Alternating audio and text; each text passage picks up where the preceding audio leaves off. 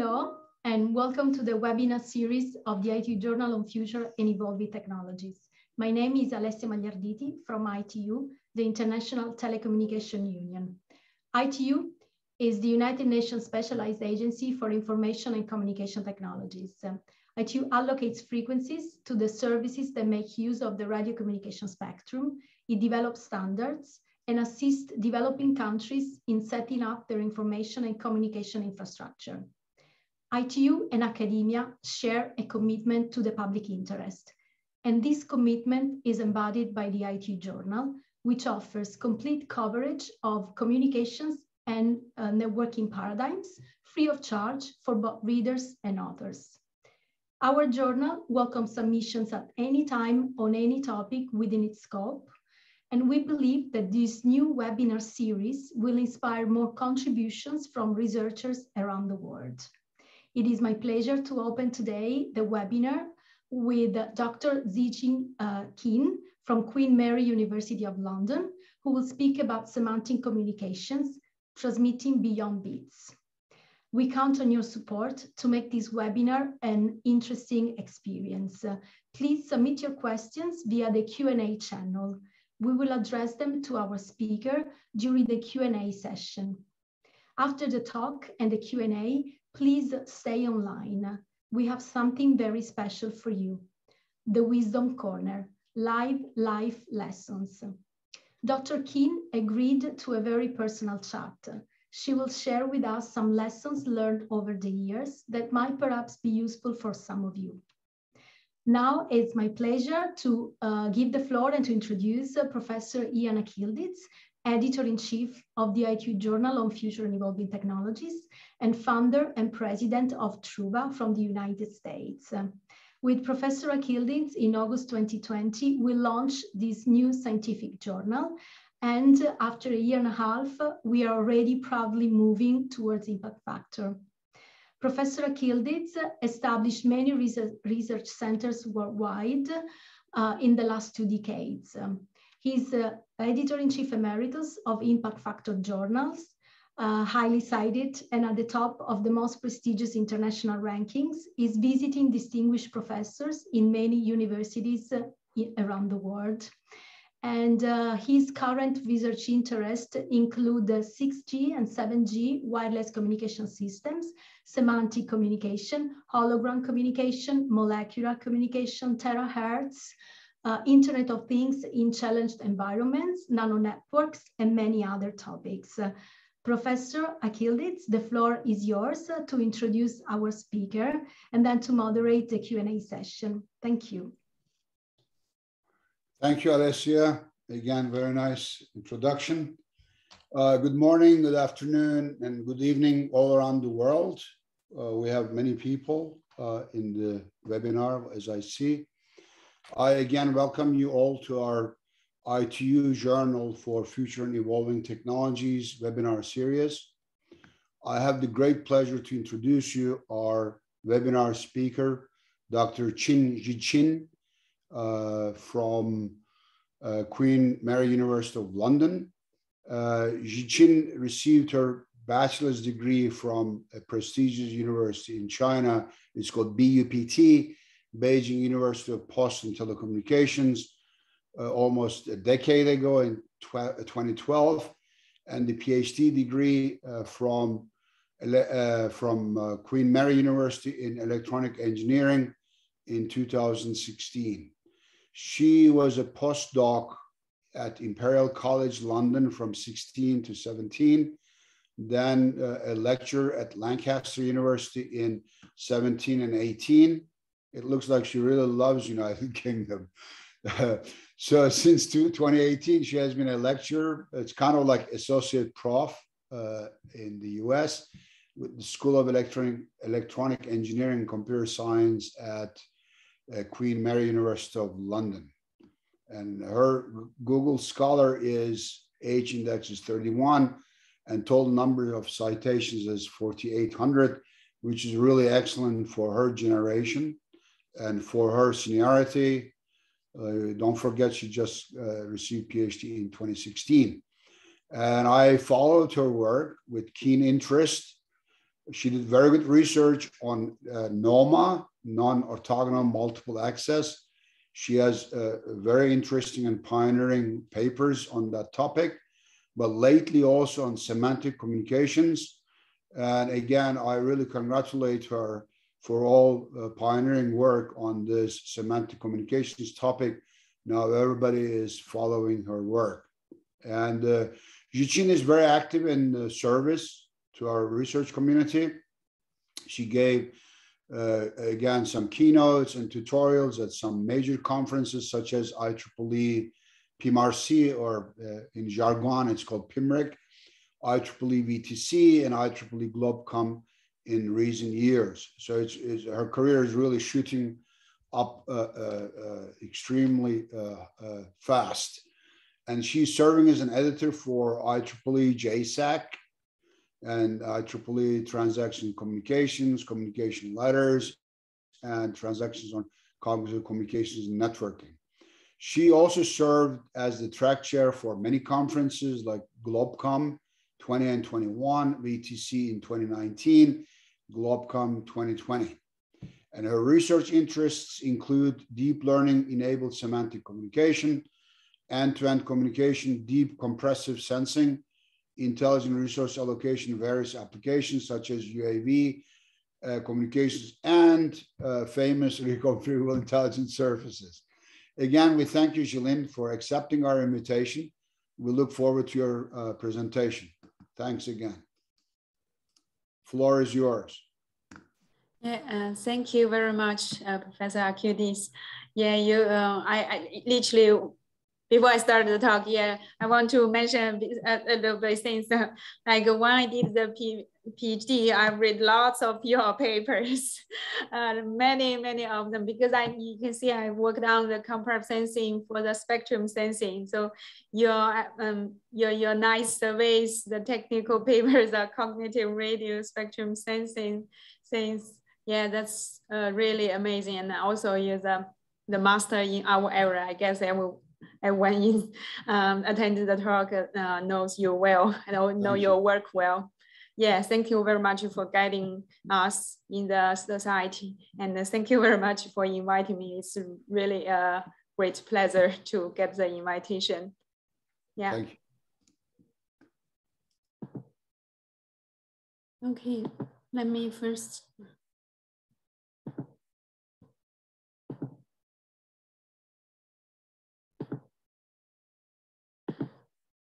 All right, can you see my slides? Yes. Okay, brilliant. Yeah, thank you very much, everyone. Yeah, good morning, good evening, good afternoon. Today I'm going to introduce a little bit about our work, the initial work, literally, on the semantic communications. At the very beginning, I will talk a little bit about the general ideas of the semantic communication. Then we introduce our first work developed by one of my first PhD students, literally, Hui Qiang, who is also attending the talk today. That's about the deep learning enabled semantic communications. Then I will talk about the several variants based on the deep learning, based on this work. We call that DeepSC. So we have developed quite a few new works in the area that's also mainly contributed by my PhD students and visiting students. Okay, at the end of the talk, I will leave some open questions. Actually, the research on semantic communication is at the very beginning. So I think we got a lot of problems to solve in the future. Right, so let's see the rules of the semantic communication. Now we all of us have seen that, okay, the research on the 6G is on the way, right? We are dealing with different types of intelligent networks, either on the different applications for the machine learning in different perspectives of the communication system. Well, one of the key rules in the 6G or the beyond is, like, as you could see from the figure, we are dealing with the different types of the data, massive amount of the data, and also the data could be multimodal. One of the rule of in the 6G and beyond is we are trying not just trying to transmit the symbol correctly, we are trying to support the intelligence transmission. So for such a task, semantic communication is one of the enabling techniques to achieve that. And we could image that a potential application for the semantic communication could start from the machine-to-machine communication as we did in the 5G. But what the difference is, okay, in semantic communication, the devices will be more intelligent to deal with the intelligent tasks. And after that, we probably could be able to support the human-to-machine communications and even more human-to-human communications. Well, we could also see that in the industry and the research council are also quite interested in the topic. I've witnessed the proposals, the successful grants funded by like the UKI, the UK Research Council, and also the funds on the joint research project between UK and US, but mainly on the statisticians like Candice from Stanford University, who is also working on this on the information pursuit for the multimodal data. So also from the companies, we've got funds from Huawei, and we also people from Nokia, China Mobile working very actively in this area. Okay, I noted that at the very beginning, someone asked us to give a note for what is a semantic communication. So let's have a look at the difference between the conventional communication and the semantic communication. So before, for the current system, we are treating the communication system as a tube for transmit the data. We don't really care about the content of the data, right? So what we care is the successful transmission of the symbols. So this is actually the first level of the communication that was categorized by Shannon and Weaver. And also we could see in the past 8 decades, most of the researchers has made great efforts in this area and we can see that in 5G or maybe even in 5G, we are actually approaching the channel limitation. Well, to support those like huge amount of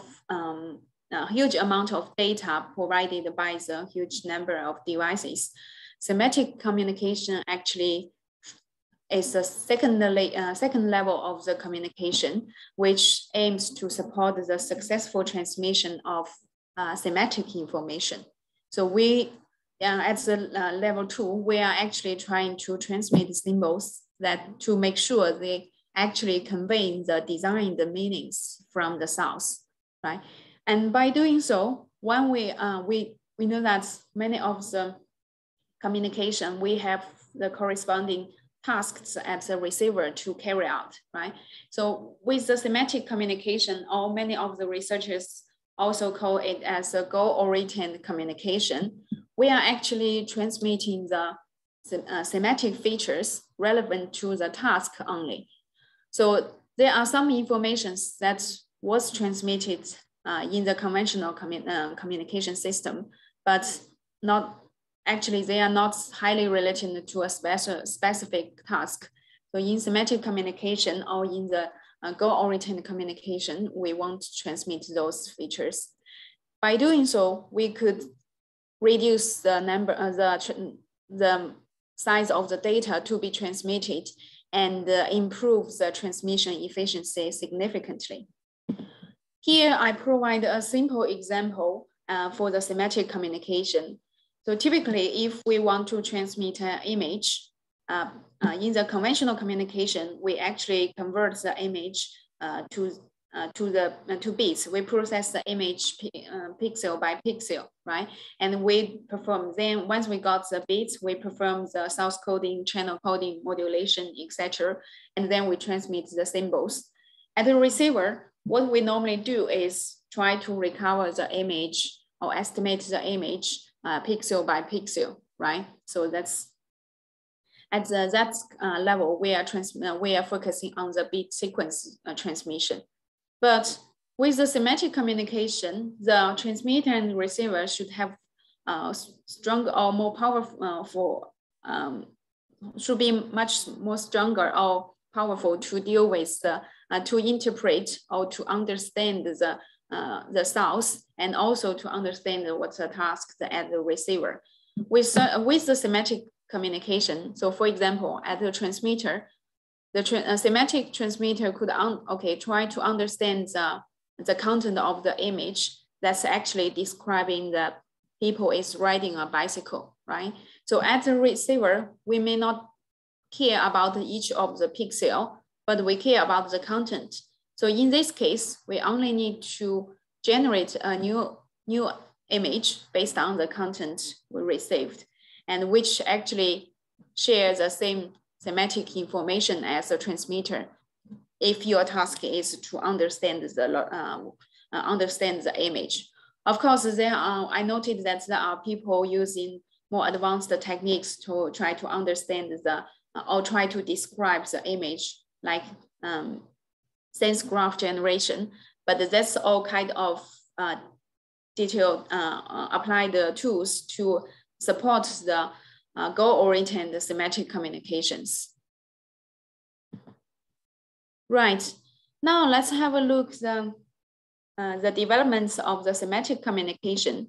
As I mentioned, the semantic communication is not like a new concept that's actually been mentioned 8 decades ago.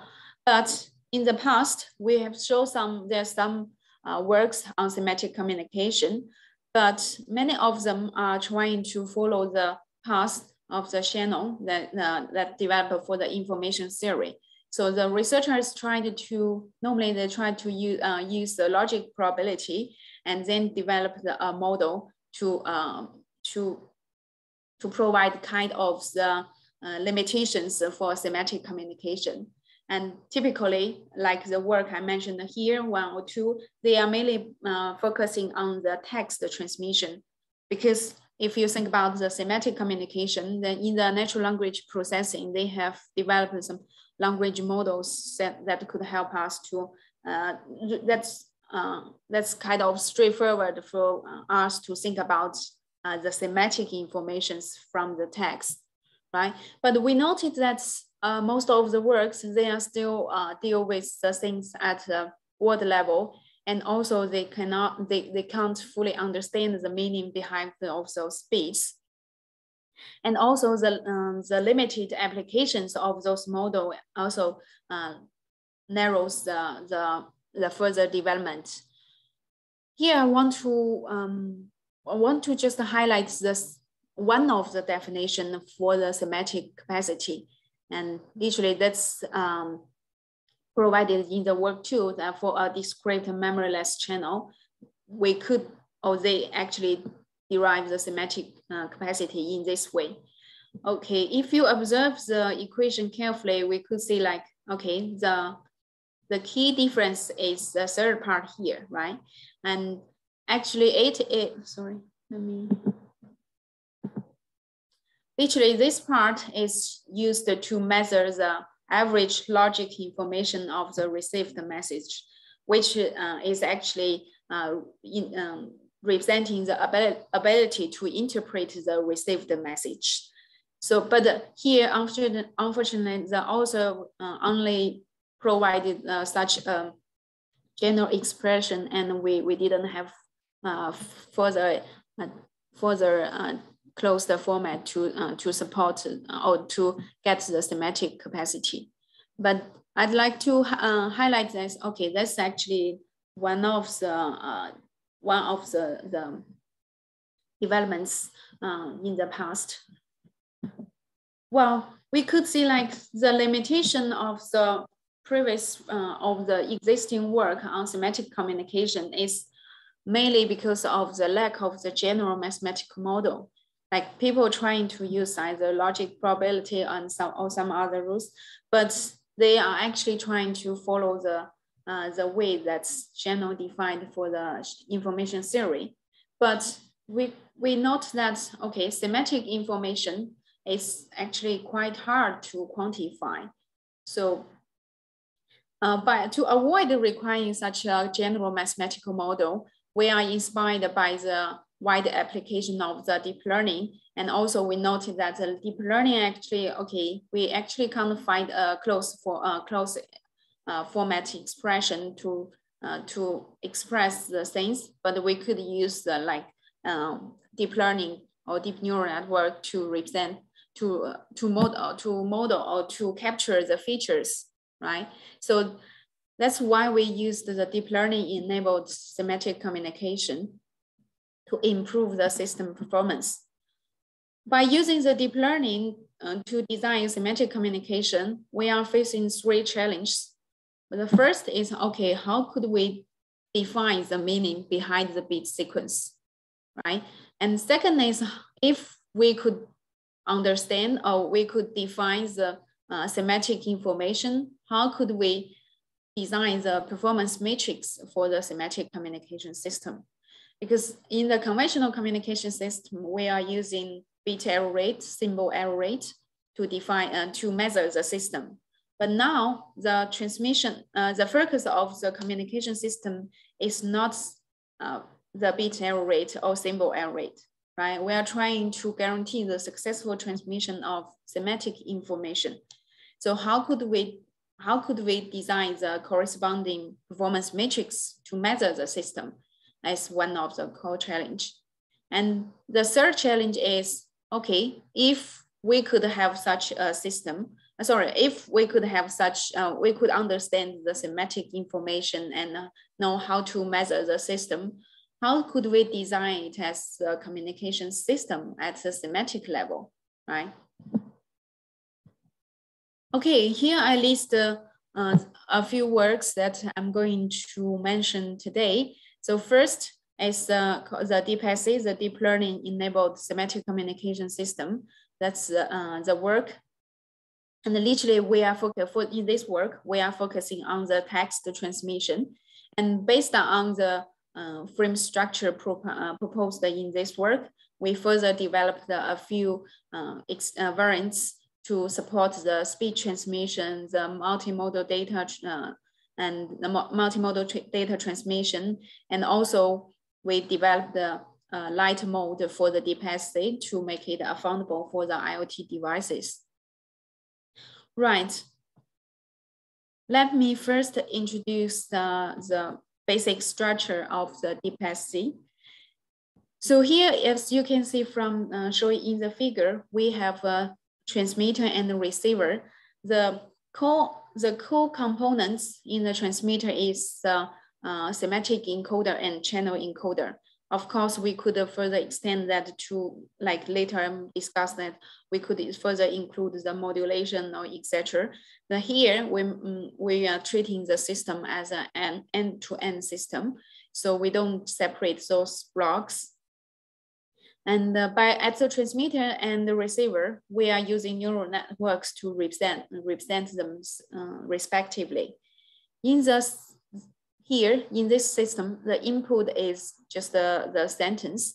And after it passes through the semantic encoder and channel encoder, the information are actually facing 2 types of the channels.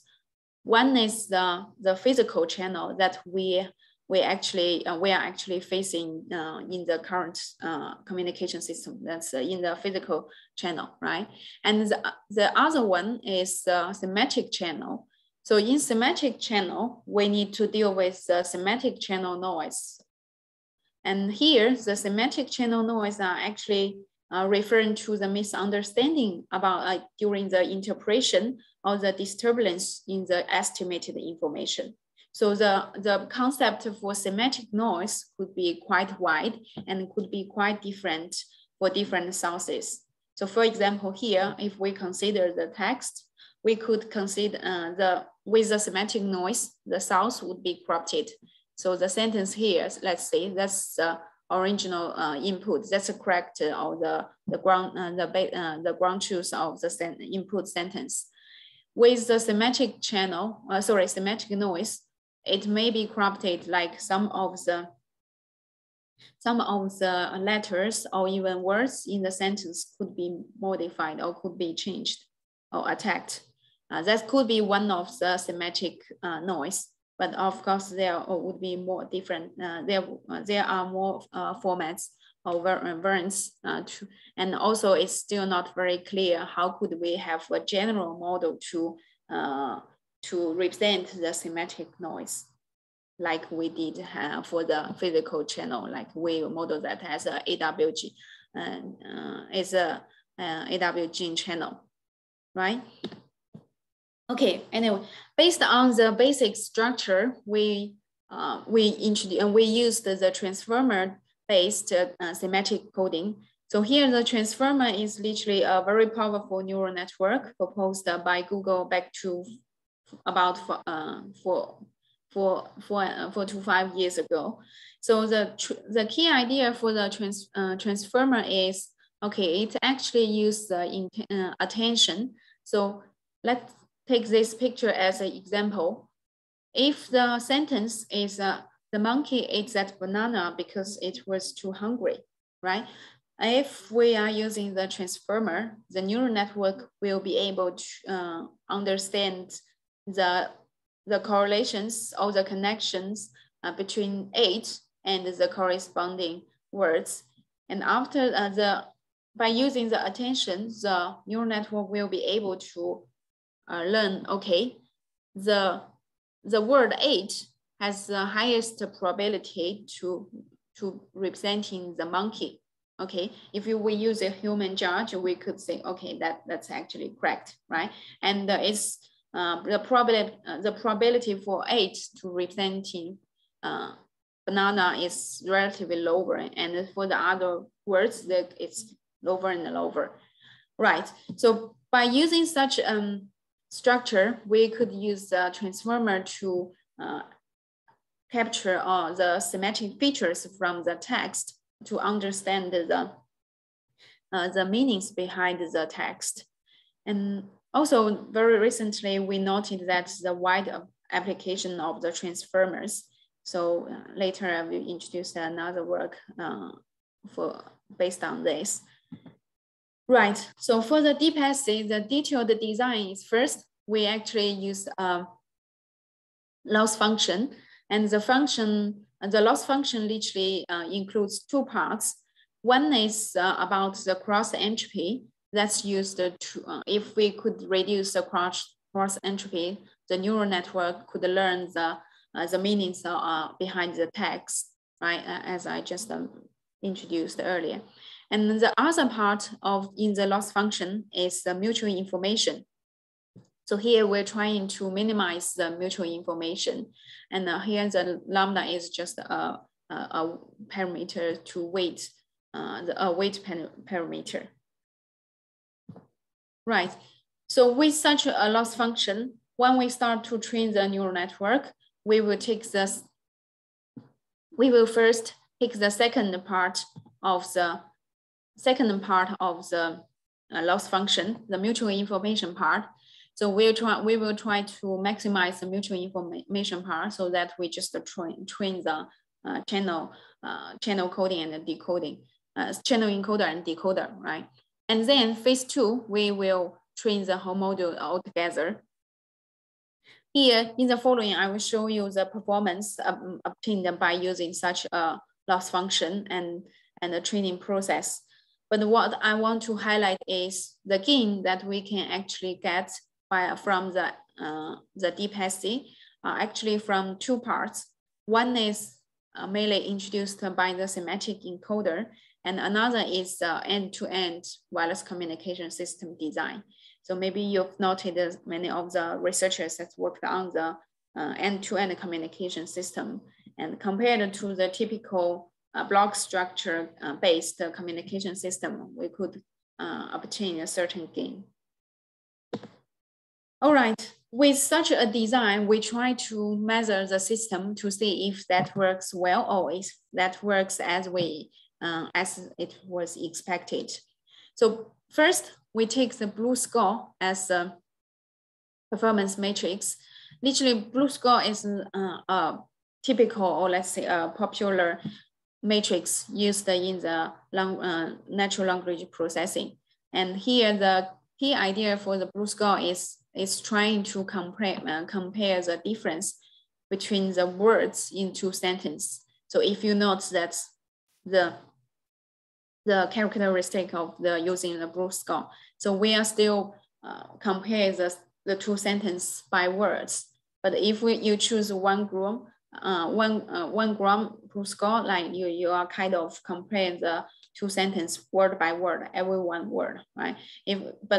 Also you could choose 2 grams, 3 grams, or 4 grams. That's the popular sets in the when using the blue score. And we could see that, okay, if for example, for the 4 gram, that's actually you're comparing the two sentences every 4 words, right? But we note that, okay, such matrix is still dealing with things at a word level. So here in this work, we also proposed to define the sentence similarity, which actually use the BERT model. Here, the BERT model is also is a model, pre-trained model provided by Google, which was trained by a massive number of the text, and it's also based on the transformer.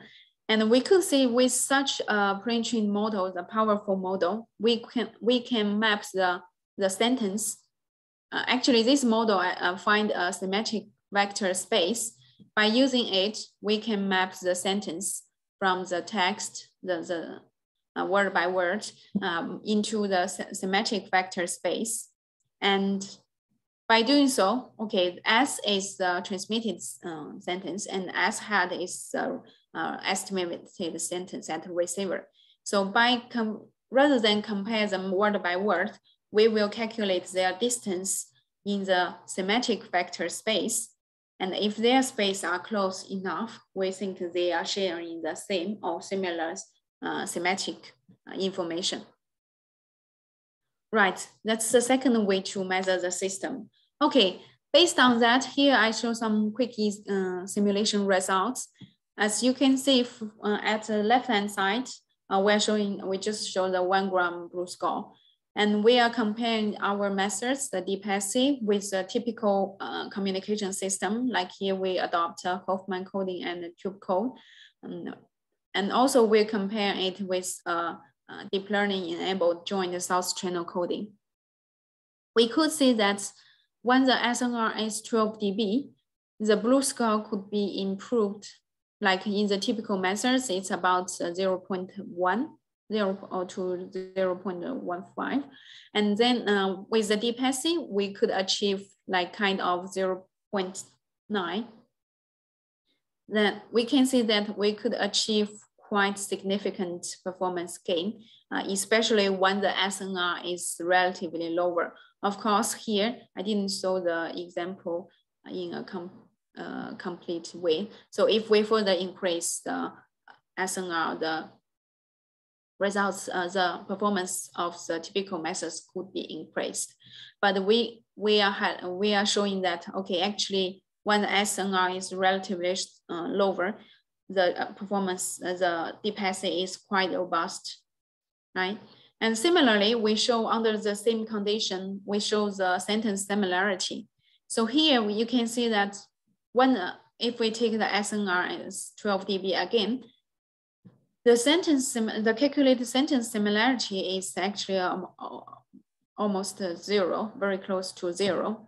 That is because if we are using the typical methods, like the blue score is about 0.1. If we receive the sentence with this kind of quality, the people are actually not able to understand the meaning of the text because it is full of the errors. So here you can see the sentence similarity actually is a good performance matrix to reflect such a similarity in the semantic. Okay, again, when we are using the DeepSC, we could achieve very good performance. That's almost 2:1. Okay, apart from the initial results, we further adopt the transfer learning to make the DeepSC adaptive to the dynamic environment. Here, the dynamic environment, I'm referring to two different types of the environment. One is about the different background knowledge, like if you could recall at the very beginning for the system introduction, I mentioned that, okay, the background knowledge is actually the key to enable the semantic encoder. And another different environment is about the channel condition. So we know that in the wireless communication, the channel condition could be very dynamic and variance. And by using the transfer learning here, we have shown that with the transfer learning as shown in the black curve, the model could converge to the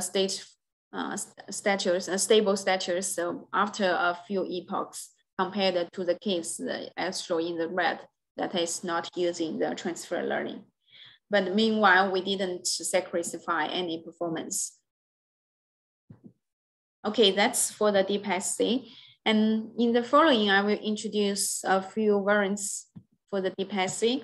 So first is about the speech transmission. Well, here, like we are actually, I just highlight the key challenges and our contribution and mention a little bit about the performance we've got. If you are interested in the detailed work, you're highly recommended to check the corresponding papers.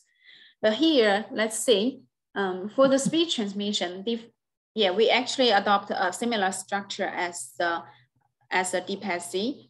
We have the joint semantic and channel coding, right? But for the speech transmission, we actually categorize them into two different tasks. One is, okay, the transmitter sends the speech information, while at the receiver, literally the receiver, either like if we are making telephone call, we'd like to hear the voice from the transmitter, right? But sometimes we may only, maybe we are only interested in the text, the corresponding text information from the speech. So that could be achieved by using the many of the popular speech recognition tools, right? So here we consider two cases, and so we categorize the DeepSC as a task-oriented transmission. And we separate the text semantic information from the speech signal. What we actually did is, okay, here is the GUI that we developed for implement the DeepSC for the speech recognition and synthesize. So at the transmitter, I use the joint semantic channel coding to get the corresponding to perform the speech recognition and the corresponding coding. And then I will get the text.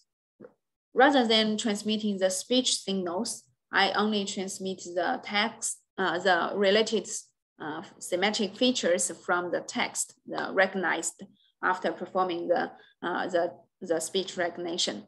And at the receiver, we could either recover the sentence, or we could use a speech synthesis model to generate the speech signal. And also we could give each user a different ID and capture some, and once they are registered, we could capture the features corresponding to their voice, so that at the receiver, I can easily generate the speech signal that's highly close to the speech voice transmit that's at the transmitter.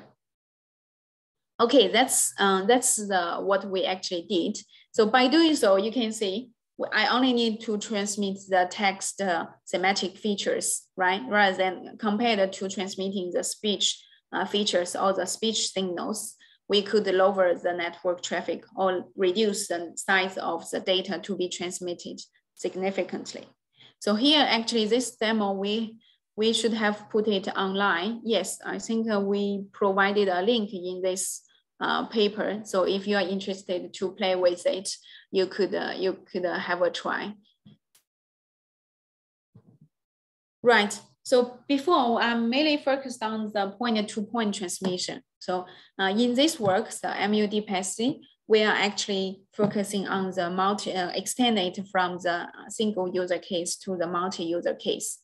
And also we are, rather than transmitting the text speech only, here we are caring about the multimodal data transmission. And also here we are trying to design a network, the semantic communication system for serving some specific tasks. So we also call it as a task-oriented semantic communication system. So here we choose the vision question answering as the task. And you could say like, okay, for example, we just take the case with two users. One of the user actually transmitting the text. Actually, the text is the question that's related to the image that's transmitted by the second user, right? So here, each of the users, they just transmit the semantic features, like either the text related semantic features or the image related semantic features. While at the receiver, rather than recover the image and the text respectively, and then carry out such a task, what we actually did is we use a neural network by taking the semantic features from the two users as an input, and the output will be the answer related based on the question and the image, right? So if you take this as an example, this is the image transmitted by one of the user. And the question is, are there any other things that are the same shape as the small red shiny object, right? And okay, if we develop the DPSC model, the receiver could understand the image and the text, and then generate the corresponding answers. Yeah, if you decide that, if you have a check that they can provide the correct answers. But if we use the typical one, like the JPEG, LDPC, etc., then they won't be able to provide the correct answers due to some of the impairments caused by the channel. Okay, by doing so, we are actually just using the VQA as an example to show the multi-user case. And by doing so, we could reduce the number of the symbols to be transmitted by about 70%. And we also note that the number of the symbols, the number of the symbols to be transmitted for the image could be reduced significantly, right? Okay, that's the third work. And another extension of the DPSC is called the light version of the DPSC, the LDPSC. And we could see that we are using the IoT devices, and many of them are powered by battery. So they are limited in terms of the power, the storage, the computing capability, right? So if we consider a system, a network with massive number of IoT devices. So first, there's maybe a cloud or the edge that could initialize or train the model, and train the DPSC model, and then they can broadcast that to allow each of the devices to equip them with such a DeepSA model, right? And then once they have the data to transmit, they can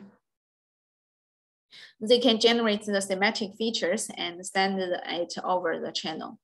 And then the edge of the cloud could further perform the, let's say, the model update or the further data processing, right? So in this work, I mentioned here, this work, we actually used the model compression techniques to prune down non-essential model parameters. So literally, we after we did the simulation, we observed that if we specify 90% of the parameters, the model parameters, the performance won't be degraded. We could even further decrease the size of the model by 99%, but we just need to sacrifice the performance a little bit. And then for those essential model parameters, we will need to quantize them. So typically we use 32 bits in the current system, right? But after the simulation, we found that we actually only need 8 bits to quantize those essential parameters in the LDPC without any performance degradation. But by doing so, we could compress such a DeepSA model by 40 times, and the power consumption at the devices can also be reduced significantly. Okay, that's a light mode for the DeepSA for the affordable application. Right, that's the technical works I'd like to share today. So in brief, we're using the deep learning to power the design of the semantic communication, and also we develop different runs to support the text, speech, multimodal data transmission, and also we considered from the single user case to multi-user case. And among all those different design, we could see, like, in general that the semantic communication system show a good robustness at the low SNR region. And also it could reduce the size of the data to be transmitted significantly so that we can improve the transmission efficiency. Right, last but not least, I'd like to share a little bit thinking in the area. So some problems, I think that's important, but probably not solved yet. The first is, okay, as in the past 8 decades, as I mentioned at the beginning, people are trying to find the, develop a kind of theory, let's say semantic theory, but so far we haven't got such a general framework for the theory, but as far as I know, there are many theories has been developed. Actually, we reviewed those different theories, in our latest survey paper. So if you're interested, you could have a look at that. But those theories all have different limitations, like they are mainly focusing on a specific area. So probably one of the most fundamental and significant challenge is is there such a limitation? That's also something I'd like to discuss with you guys. And if we could find a way to quantify the semantic information. Yeah, and but for me or for my group, we are focusing more on the application-oriented semantic communication. Like first, how could we construct a knowledge base to enabling the design of the semantic encoder to support the different tasks and different sources, right? And maybe literally we need to find a trade-off between the size of the data to be transmitted and the generalization of the transceiver, right? And the third challenge I want to investigate is about the semantic aware network management. So before we normally use like the energy efficiency, spectrum efficiency. We're trying to maximize the data rates, maximize the lowest data rate to guarantee the user fairness, etc. So all those objects, all the optimization formulation are based on the bit, right? We are processing the bit frequency in the current system. But how could we have, for the semantic aware network, we need a kind of new formulation. How could we reflect like the kind of, if there's such a semantic unit, how could we can find the way to represent maybe we are thinking a way to represent or define the semantic spectrum efficiency or semantic energy efficiency or etc. That's more related to the semantic part in the system design. And also by doing so, we need to think about the resource allocation, not just the resource in the transmission, during the transmission, but also the resources from the semantic part. Like we could compress, or we could throw many of the semantic informations, but what is a proper design to how much semantic information should we reserve for supporting the transmission and the task performance, task execution at the receiver. So that's a problem I think we'd like to investigate. Okay, here I list a few a few more works. As I mentioned, it's a survey we prepared very recently, and some other related works I didn't have a chance to share today. But if you are interested, feel free to have a look at them. Okay, that's all for my talk. Thank you very much. Thanks a lot, Zhichin. Very nice, excellent talk. I really enjoyed it personally. And there are many questions. Let me start with Monsieur Sar Izatou. He makes some comments about overall Shannon and semantic communication, but his question is there a theoretic limitation for semantic communication systems? Sorry, I didn't, sorry, let me. I repeat, is there a theoretic limitation, kind of like bounds, I assume, for semantic communication systems? That's the question. Yeah, like. It's kind of like performance measure, right?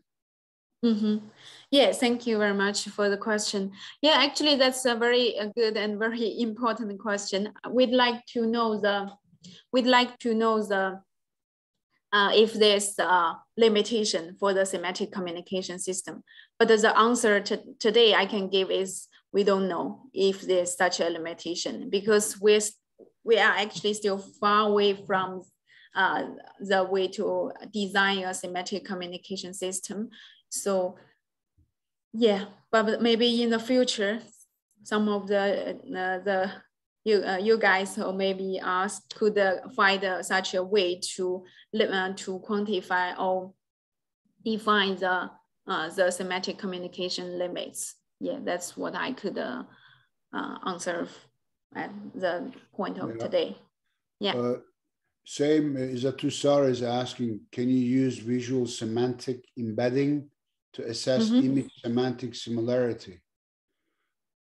There are papers on these images and evaluating them from semantic communication perspective, but please go ahead. So there are papers, Izatou. Okay, go ahead. Yes, I think for the the image semantic similarity, for the visual semantic embedding, not really sure if you are talking about the same thing as I have students working on while we are trying to use a semantic embedding to find a way to construct the image. Yeah, I think well, the answer for this question, I think should be yes, to assess the image similarity. If we could find a way to quantify, we could find a semantic embedding space, we will be able to construct the image. Like we could treat them as a base, and then we can assess the image semantic similarity based on that. Okay, so I jump to another question. Sridhar Iyer, he is in India. I was in touch with him. His name is Sridhar Iyer. Yeah. So he makes first a comment. I'm sure you heard that before. Whether semantic communication for wireless networks is just another machine learning improved joint source and channel coding, kind of like autoencoder, or something deeper is not particularly clear yet. Maybe it's for him, it's not clear, but anyhow. So one has to figure out if most gains come from improving what happens at the application layer, or if the adaptation to the physical wireless channel is also important. It is plausible that the most important aspect is to determine how to divide the application between transmitter and receiver. So overall, I think you should focus on the first part, saying it's kind of like, is this yet another joint source and channel coding with beefed up with machine learning? I don't agree, but please, your opinion. Yeah, thank you for the question. Yeah, actually, many people ask about this question. Well, my answer for this is what we have done now is deep learning enabled joint semantic channel coding, but it's not just the machine learning improved source channel coding. Yeah, like as I mentioned, one of the performance part of the performance gain is from the design of the semantic encoder, and part of the gain is from the end-to-end communication system design. But what we could do more in the future is, well, literally, I noted that some other researchers has done, but that's based on the end-to-end communication system. We actually need to, so far we are actually simplifying the design. We haven't just think about the following structure. We only care about the main part, like the source channel coding part. But if we further think about, we need the modulation, we need to design the waveform to build a system. So here, if we want to have a semantic communication, we need to consider the further the following parts. What we could do, like one of the simple ways, okay, we could add the current joint semantic channel coding design to combine that with the existing modulation techniques. But we could also combine that together by treating it as an end-to-end communication system. What I've noted is that one of the work published probably several years ago, but they are trying to learn the waveform, or let's say the constellation diagram to support the multi-user transmission based on the end-to-end system. So I think that's something definitely we need to further investigate. So I don't think that's one of the idea for that. It's not just about the source channel coding. And also something more interesting, to be honest, that's what we could do. Like now we are using the deep learning, but I think the society, the area really look forward to a kind of theory that find the way to quantify semantic information. I think that's probably the one of the most important thing to do. Yeah. Okay, thank you. And there are many more questions. There is one from Liu Chuanhong. He's from your alma mater, BUPT. I think it's a he, right? Or she, or they, or whatever, right? So That person says it's a wonderful talk, and he has two questions. One is, what does the different knowledge refer to on the slide 17, I think? Different knowledge. Does this refer to different training data set? That's the first question. Oh yes, I think here if we are talk about we actually refer to the different training data set, but it could be like a broader concepts, like if you are switching from text to some other different sources, the knowledge could be very different, right? For us to understand the image or understand the text. So that's what we know for different knowledge. And also I noted that some of the researchers started to find a unique way or a general way to model such a knowledge base. Yeah. So Li Chuan Hong has another question, which is really interesting in my opinion. I think the best question so far, in my opinion. How do we start to study the measurement of semantic information and also semantic channel capacity? Wow, that's a very, very good and a very important question. Yeah, well, if we can't find a way to quantify the semantic information, probably it's hard to define the semantic channel capacity. Like I mentioned, the simple equation, but that's all they have. Like we don't have any further insights or results. So let's back to the initial question. How could we quantify the semantic information? And I have noted like there are many researchers they developed their own frameworks or their own work to quantify the semantic information. That could be from many different areas, like even the foundry system. They try to define kind of confirmation of degree, but all those rules or theory, they all end up with, okay, they actually don't know how to quantify the semantic information.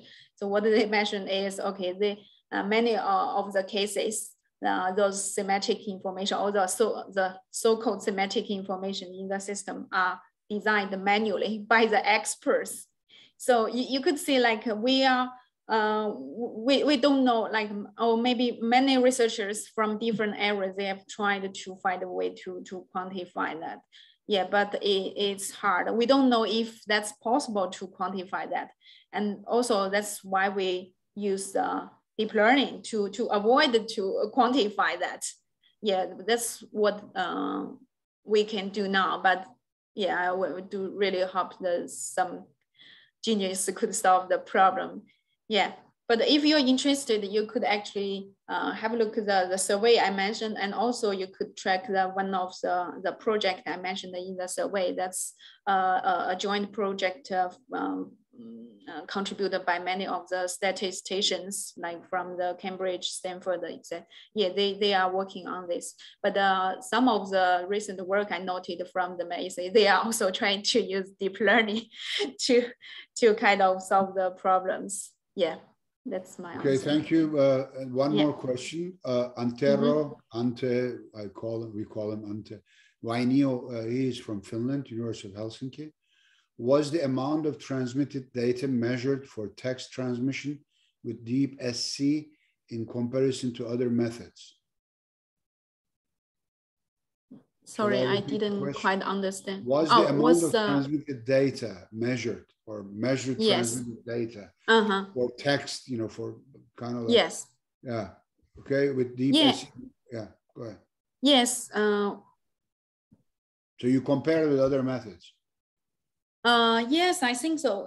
To be honest, here, in terms of the size of the data to be transmitted for the text, we don't have much, like if you check our paper for the multimodal data, the multi-user multimodal data, I think we provide the results, the comparison.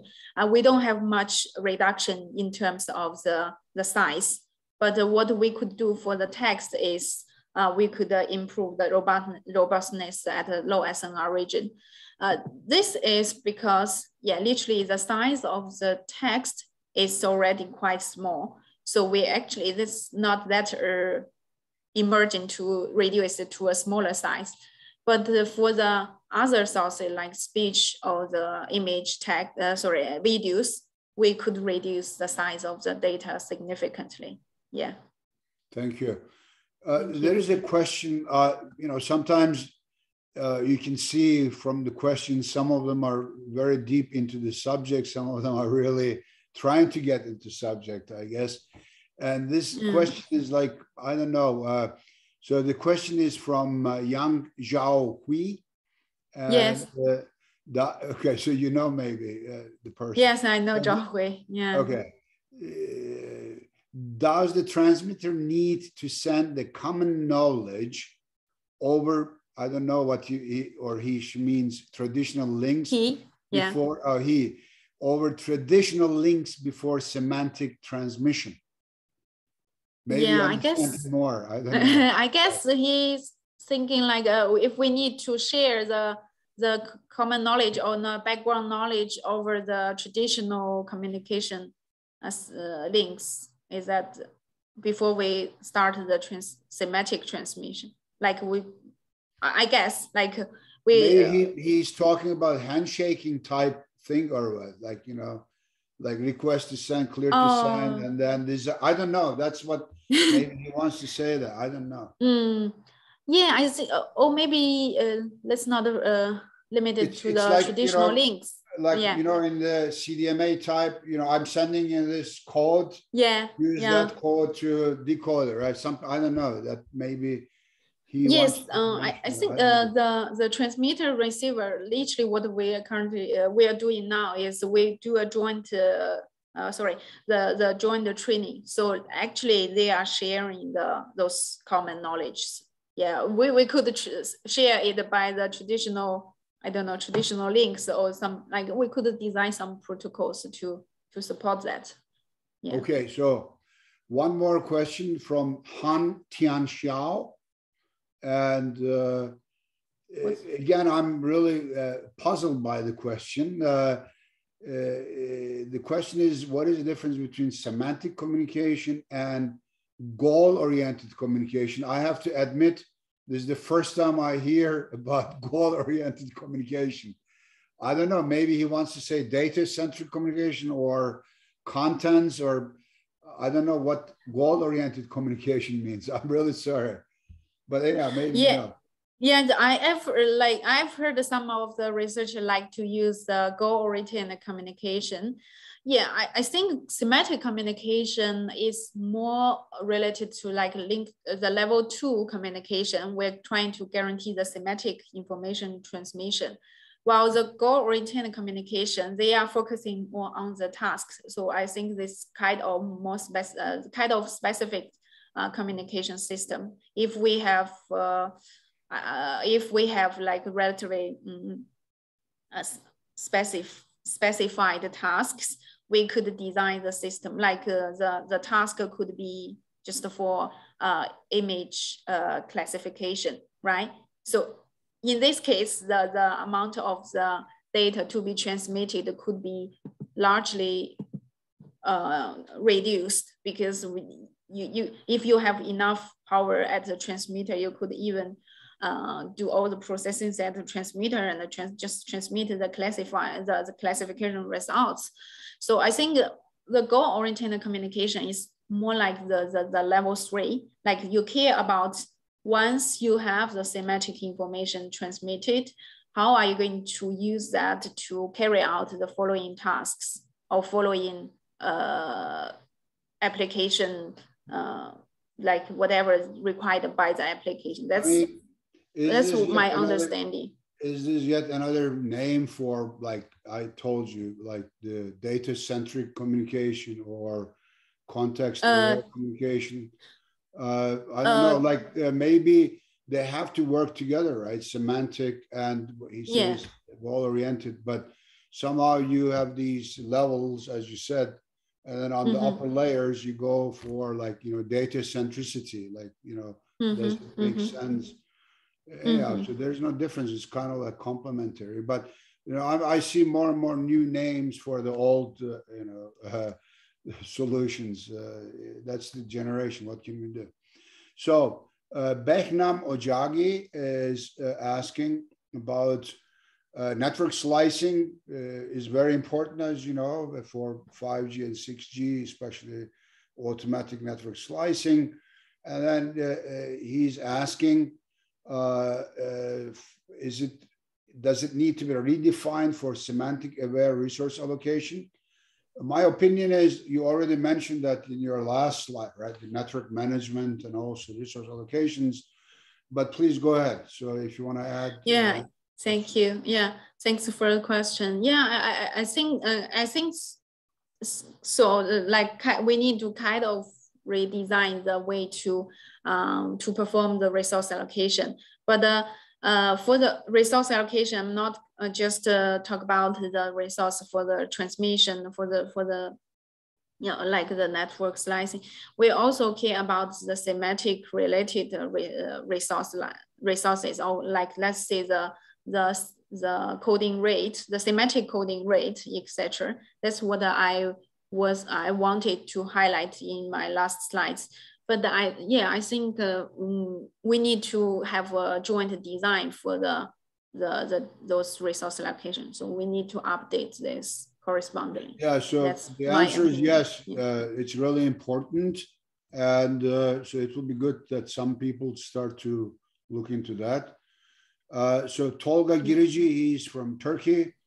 He's asking, and I can rephrase it, but the exact question is, how can we adapt the classical kind of like TCP/IP protocol structure, right? Bits and packets and error control, routing, congestion control, etc., to semantic communication. So in other words, the question is, do we really need to modify the TCP/IP protocol stack and consider these, like we already have A, right? The syntactic errors, like this typical classical error corrections. And then we have the B section about the semantic, and the third one is the effectiveness. So if we consider all of these three cases, do we really redefine a new TCP/IP protocol stack? After you answer it, I will add my opinion. So please go ahead. Okay, yeah. I've actually discussed this question with some researchers on the network design. Yeah, I think the semantic communication, at least the semantic communication I'm talking about today, we could make it compatible with the current system. So you probably just replace your physical layer, and then you could even still use the higher layer as we are using. But maybe that's not a very efficient way. It could work, but I've noticed that some of the researchers, they've kind of developed a new network architecture. That's kind of the architecture. They actually simplified they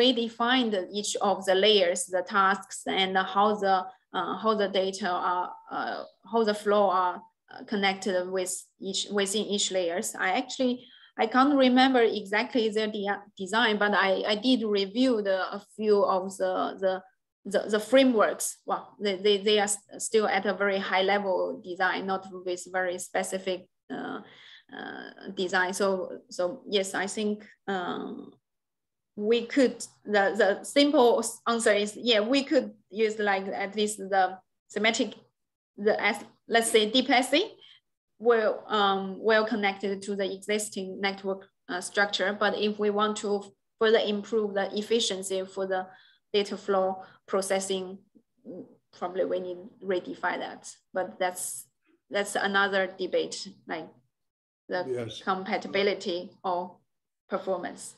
Yeah. I can give you my opinion to the question. So 1990s, people were attacking TCP/IP protocol stack. I remember even some people were saying we should do instead of bottom up, top down. So the application layer should be all the way down. So all these crazy ideas were floating, but then we moved on. And now I'm sure many people, especially in this forum, they heard about networking 2030, and Richard Lee is pushing from Huawei for new IP. If some of you don't know, please take a look at it. So they are very active trying to redefine the, kind of like protocol stacks and all that. Instead of like going, very wide, all this TCP protocol stack, I think it's very important to Tolga's question. Yes, we need new protocols, algorithms, when we look at all the ABC cases, because most of the algorithms we have, from routing, congestion control, whatever you think of, they're mostly based on the classical, like syntactic errors, right? Like, the digital, the bit errors and all that. But now we have all these B and C sections. So all the algorithms may not help us to satisfy those B and C conditions. So now, as it looks like you and many others are really focusing on the, kind of like channel and, end to end with some source coding. But I expect many computer science people will jump on. They will write thousands of papers on routing, congestion control, flow control, etc. So it's a good question, Tolga. And also Izzatu Sar, he made so many comments. I cannot read all of them. But what I distill from his comments is exactly goes with my statements and your answers. He is, again, I assume he's a he. He says we need performance metrics, a clear definitions of performance metrics, right? So I think we agree on that. So hopefully the researchers will look into those problems. And I think the Q&A session is over. I hope I did not miss anything. I really thank you, Jichin. Excellent. I enjoy talking to you. Really fantastic. You're a great person, and I have a super future in the next decade. I can assure you that. Please continue. Thank you so much. And thank you again. And I ask Alessia to take over and continue our discussion. Thank you very much, Ian, for moderating this session. And thank you, Dr. Keane, for this very informative presentation. So now, welcome to the Wisdom Corner, live life lessons, which is based upon the idea to give a special angle to this new webinar series, adding a personal touch. So successful researcher like our speaker today will guide students and young scholars in the field of current ICT research. And they will also share some impactful life lessons. We always say that success is not because we never fail. Success is because we never give up. So we would like to ask you, which is your hard-earned life lessons or failure that you would like to share with us today that might perhaps help someone attending this webinar? Okay, thanks very much for the question. That's well, I don't think I'm successful. I guess Professor Ankudis will have much more experience to share how to be a successful researcher. But for the failure, I did have many. I think if there's the only thing that I could share, I think it's about if you are really need to do a PhD. I think not just myself, maybe many of you guys, I guess many of the audience have done the PhD or is doing the PhD start. So are we really like, I think many of us have asked ourselves, how can I make any progress for my research? How can I get a PhD? Why I'm here? Why I chose to do the PhD? But I think I also got those feedbacks from some of the students. So, but I could feel like it's yes, sometimes we are kind of crashed. Maybe we're down, we got the problems, we can't solve that, we just really can't solve it. And we start, but I think it's all about the interest, especially like what I'm doing now, like the semantic communication. That's actually something really interests to me. So I don't think like I'm limiting, or I'm asking myself, okay, I have to find the limit for semantic communication. I have to solve the problems. Like don't think about it. Okay, if I need to publish a good paper, I think like if for my PhD student Hui Qiang did the first work at that time, there's not many. Actually, there's very limited work related. So we start from the scratch. So I think what motivates me is, okay, that's something really interest and for me, so that we enjoy the research, even though we met a lot of problems, we got rejected for the papers, for the grants, for a lot of things, but yeah, we know that's something we'd like to work on. Yeah, I think that's what I like to share. Thank you so much. I have another question. Which strengths you believe are capabilities that students or young researchers should be most focused on developing? And how do you think you would suggest that they could accomplish in this? Oh, for the researchers here, you mean the capabilities? Yeah, that you think they should. Yeah. If we talk about the PhD at the PhD level, I think, or not just PhD. Whenever we start a new topic, I think the ability to perform the proper literature review, to not just read so many papers, summarize them, really understand the key contribution from different groups or different researchers, and what problems has been solved, what problem was to be solved, and if we redevelop or reinvestigate some problem that's literally solved many times before.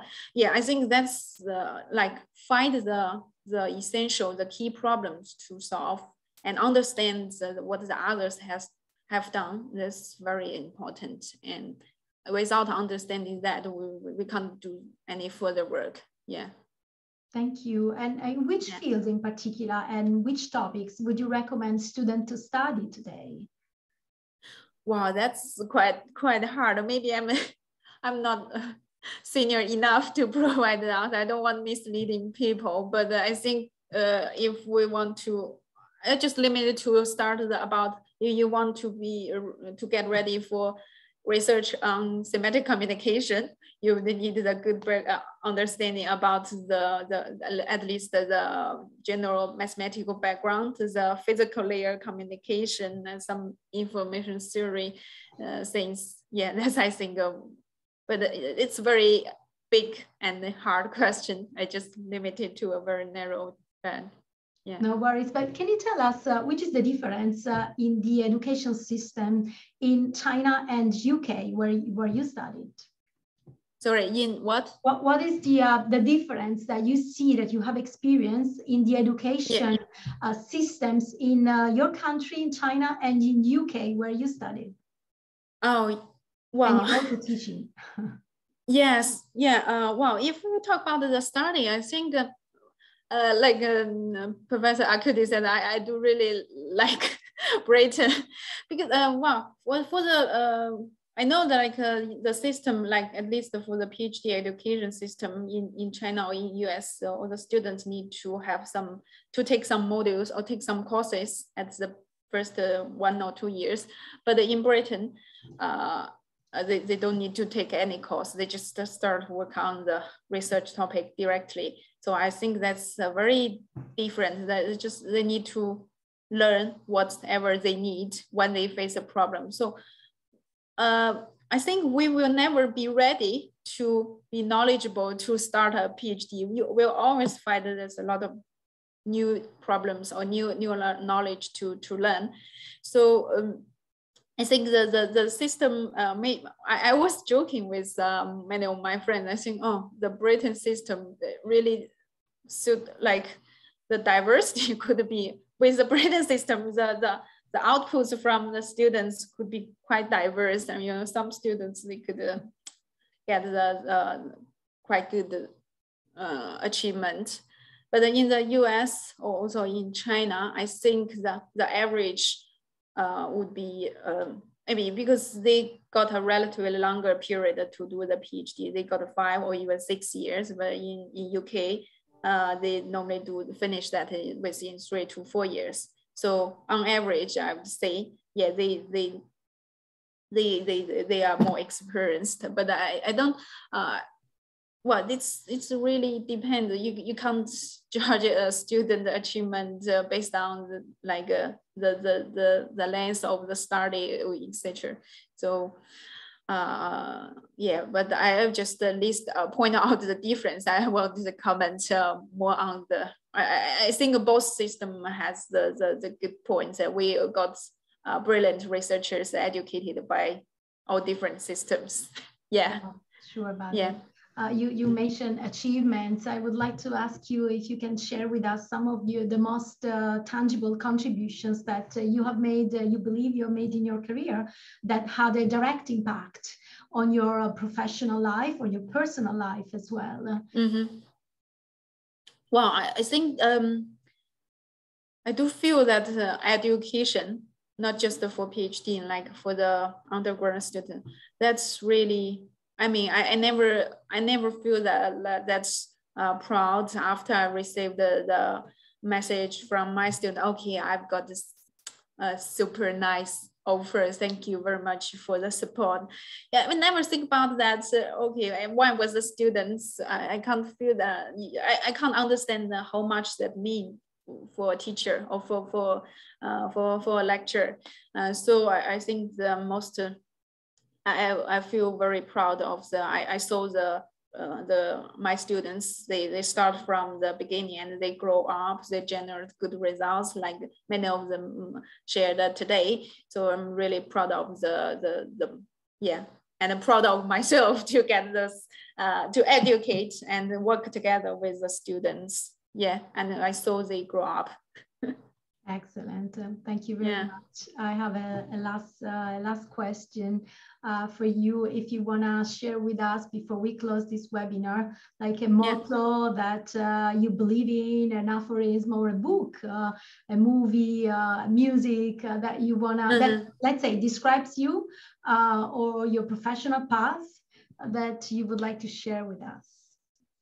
Okay, yeah, I'm thinking about that. I think the movie, the quite famous movie called the Forrest Gump. Maybe everyone know that.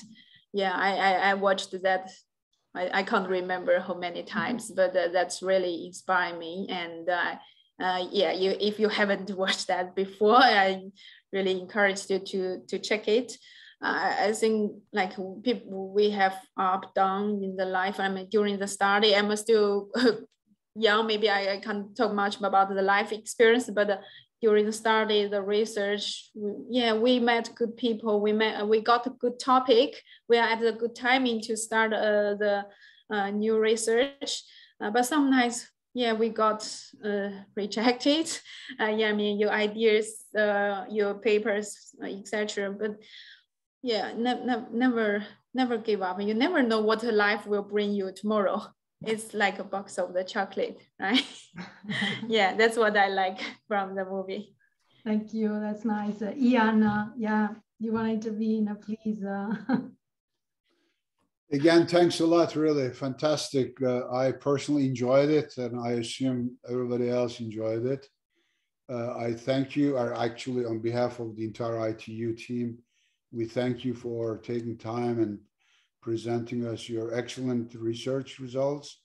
And hopefully we'll be in touch, Jichin, and hope to see you somewhere, right? Yes, sure. Yeah. Thank you very much for the invitation, and thanks nice everyone. Well, thank you very much for joining us today. And Ian, I would like to remind our attendees that our next and final webinar for this first series will be held on the 22nd of June at the same time. And it will be Professor Joseph Jornet from Northeastern University, who will talk about ultra broadband communication and networking solutions to unleash the terahertz band. And so I hope to see you again online with us. Thank you so much, Jean, for your contribution. We really enjoyed this talk. Yeah. Thank you. My pleasure. Thanks a lot, yeah. everybody. Thank you. Bye. Yeah, bye. Thanks. Yeah. Bye. And Bye. I also thank the participants for taking time and listening to our speaker today. I hope you benefited from this webinar. And we have the last speaker, as Alessia mentioned, in 3 weeks. However, I have good news. Our series will continue in the fall. We have outstanding 6 more speakers. They are really outstanding, like this phase. And hopefully you will join us also in the fall. Thank you, and enjoy your day and night or evening, wherever you are. Yeah. So thank you. Bye-bye. Thank you. Thank you Bye. very much. Bye. Bye.